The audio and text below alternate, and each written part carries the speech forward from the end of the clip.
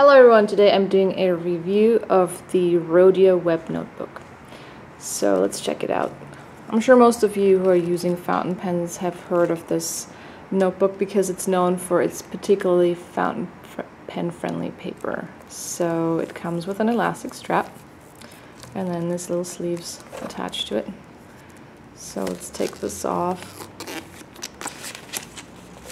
It is a hardcover and it's a standard A5.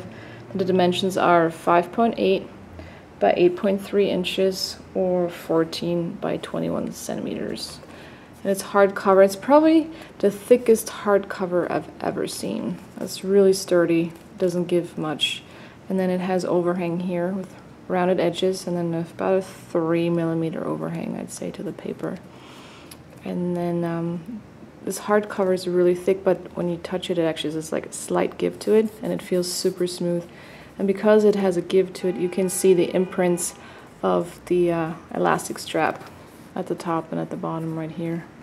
So I guess it can't be avoided with the cover that's the soft. And then it has the Rhodia logo embossed on the front, and then it's just plain black in the back. And it has 192 pages. And they're ivory colored, and this is a blank one. It is also available in ruled and dot grid, and the 192 pages are 96 sheets. Black bookmark right there, and then it also has a pocket in the back. And I noticed this pocket doesn't line up with the edges here like most other notebooks that have a pocket. It's a little bit shorter, but it actually makes it easier to access, in my opinion. It's a fairly big pocket. And then it has a black cover page in the back, and of course also a black cover page in the front.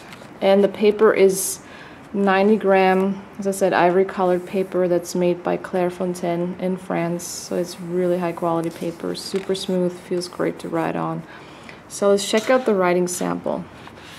Here we have, actually up here we have a pencil, then a ballpoint pen, a 4mm gel pen, a 7mm gel pen, and then the fountain pen and Palette Metropolitan Diamond Marine.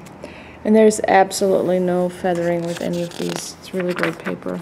There's a little bit of a dot right here because I closed the notebook too soon after writing in it. So it needs a little bit of a longer drying time with fountain pens. And then in the back there's a little bit of ghosting. I'm not sure if the camera picks this up even. And there's absolutely no bleed through. So this is really great paper, especially for fountain pens. And what I also noticed about this notebook, it doesn't bother me really, but it has a very distinct smell to it. It's kind of like intense. I can't really describe this. It's like this paper smell. I don't know.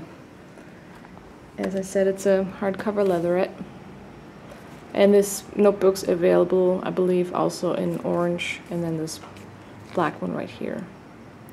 So I really like this notebook, my 2 cents on it.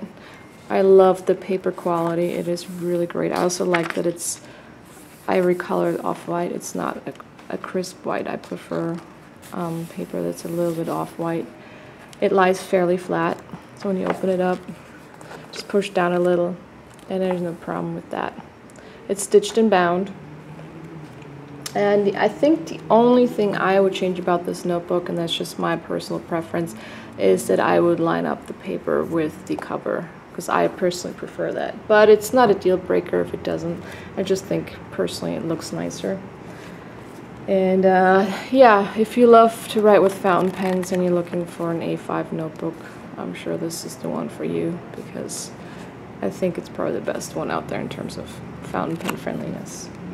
So this was my review on the Rhodia Webnotebook.